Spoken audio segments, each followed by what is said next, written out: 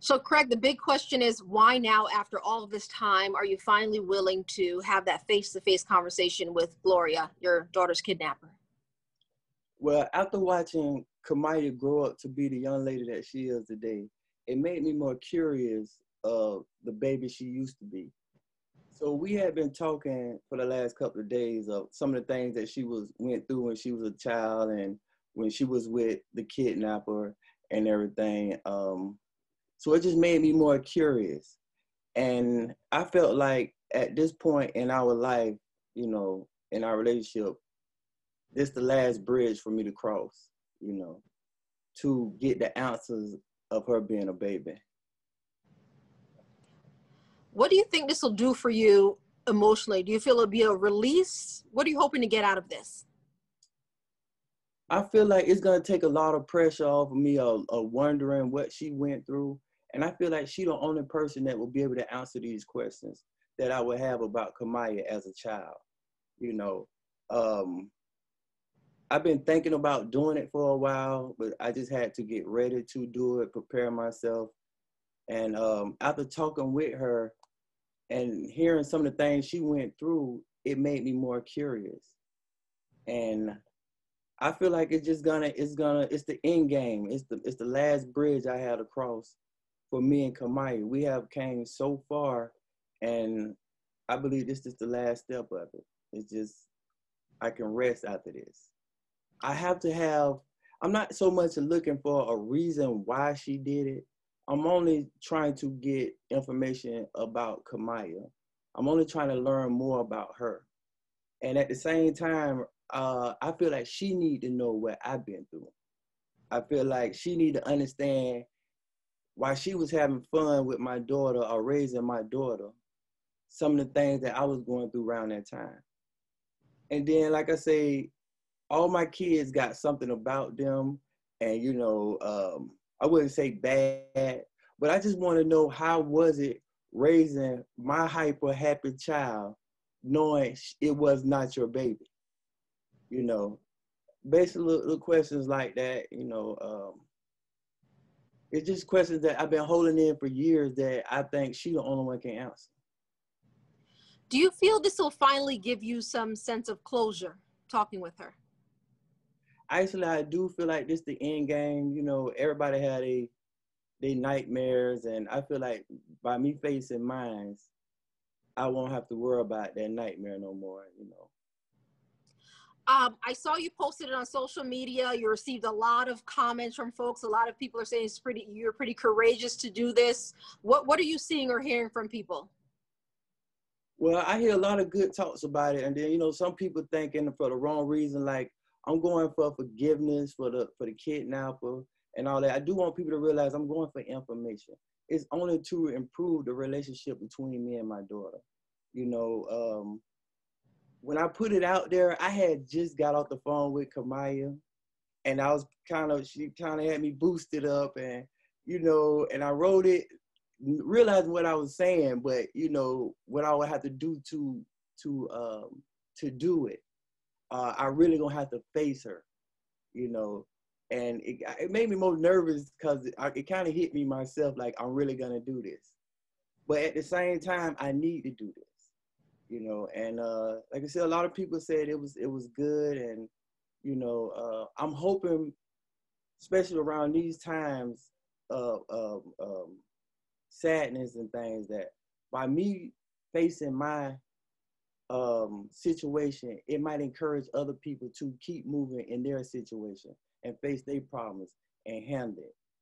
So.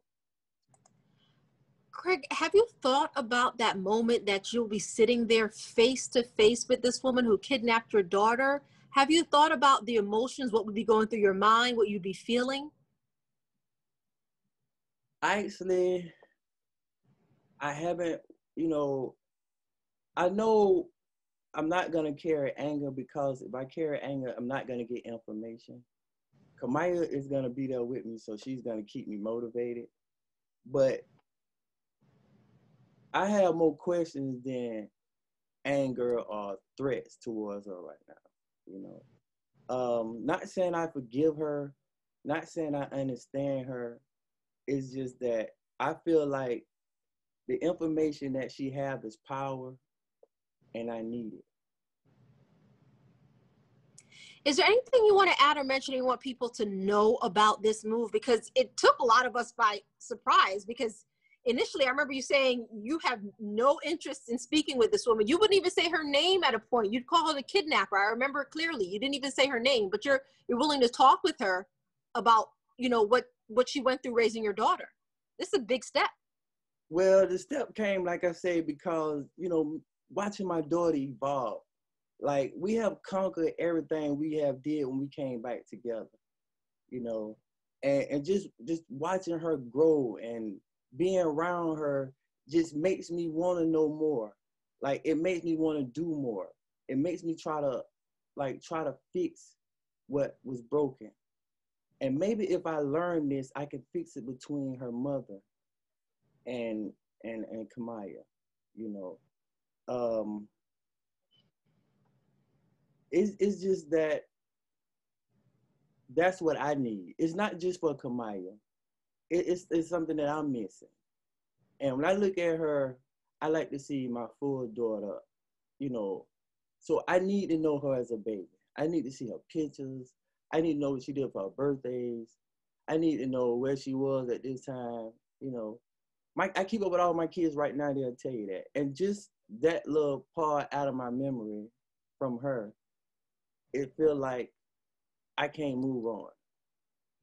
For some apparent reason, I feel like once I talk to this lady, it's over. We'll accomplish our last goal, and I can leave that behind. You mentioned Shannara. How is she doing? How's that relationship going with Kamiyah? Well, they trying. Shannara's a mother. She's still processing things. I know it's hard for her. And do not get me wrong. Everything I do with Kamiyah and for Kamiyah is for the both of us. This is no one side. I'm not trying to make her look bad. I'm not trying to hurt her feelings. I'm trying to help the situation. And I would wish that people would support that, you know, because it's hard between them, but it's also hard for a single parent trying to raise a kidnapped daughter. So, you know, I always respect her mother, and nothing that I do is against her. But she's gonna need her mother. The Florida Department of Corrections right now, they have extended the suspension right now of people being able to see, inmates being able to see visitors. It's extended through September 14th, so you might have to wait a little while before you're actually able to see her. What are your thoughts on that? Well, like I say, this was an idea we came up with just yesterday. I was like, it's time. I'm getting motivated by my daughter. So I was like, okay, it's time, you know. But I don't want to, you know, jeopardize my health or none of that for this situation. Like I say, I'm taking baby steps. This is something I want to do. I need to do it. I'm going to do it soon because I got to get it out the way, you know. But I respect the prison and their decisions. So whenever it's safe for me to do this, then I would do it. You know, like I say, I don't even know how I'm gonna be sitting in front of her, but I do know I need to be sitting there in front of her. I know, like I said, I'm not bringing anger or anything like that. It's just questions, and I just think they need to be answered. Lastly, I did read that what it are allowing is you can do phone conversations, you can do video conversations, you could do mail. Are you planning on doing anything like that, or you want to wait until you could actually see her face to face? Well, I don't necessarily have to be sitting in front of her to get the answers that I need. You know, I mean, however I can get it. She have gave me an invitation when we was at the trial to come and see her, to talk to her. She also mentioned that she had something to give me. I don't know what it was because I never responded to her. I never talked to this lady before in my life, Gloria. I never talked to her before. Everything I know about her is from from Kamiyah, you know, and we don't talk much about her at all. So I don't even know what prison she at. You know, I know it's not hard to find, but that's just basically it. Anything at all you want to add or mention, Craig, or you feel people need to know about this situation right now? Well, the situation is getting better. We are happy, but not a full family. But me and Kamiyah, we are evolving. She is evolving with her sisters, and you know, and she's spending a lot of time here in Jacksonville with me. And the decision that I'm making is not to hurt anyone else. Is not to help nobody but me. You know, I'm just looking for answers as a father. You know, because she might have was kidnapped from me for 18 years. I have to take care of her and understand her for the rest of her life now that she's back. And I just don't want to fail. That's all this mission is. That I just don't want to fail my kids. So anything that I can do to make the situation better, I'll try. Craig, thank you so much for talking with us this morning. I appreciate it. I'm going to stop recording now.